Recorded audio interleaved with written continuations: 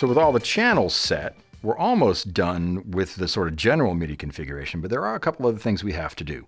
So remember that this DIN MIDI thing here is supposed to be a loop, right? I want to make sure that it's a fully closed loop so that when I try to connect Timeline or Mobius to the original version of Nixie, they can be seen. But that means that the water has to flow all the way through the devices and back. Each one of these devices has to have the MIDI Thru parameter enabled. So MIDI Thru is the parameter by which a device will allow MIDI input coming to its input to pass directly to its output.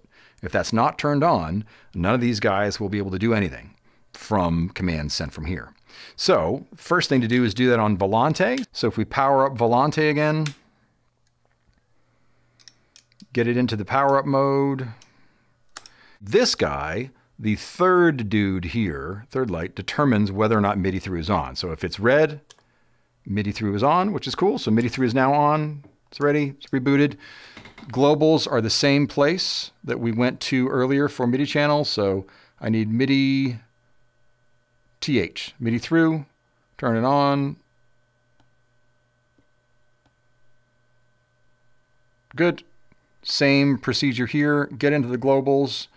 Go to MIDI TH Thru, turn it on,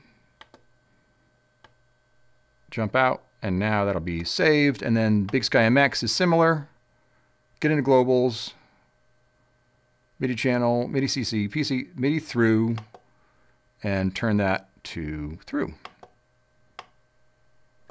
And now all of our pedals here will send the command that it received at its input to its output. So if this guy is telling Big Sky to do something, these three pedals don't block that message.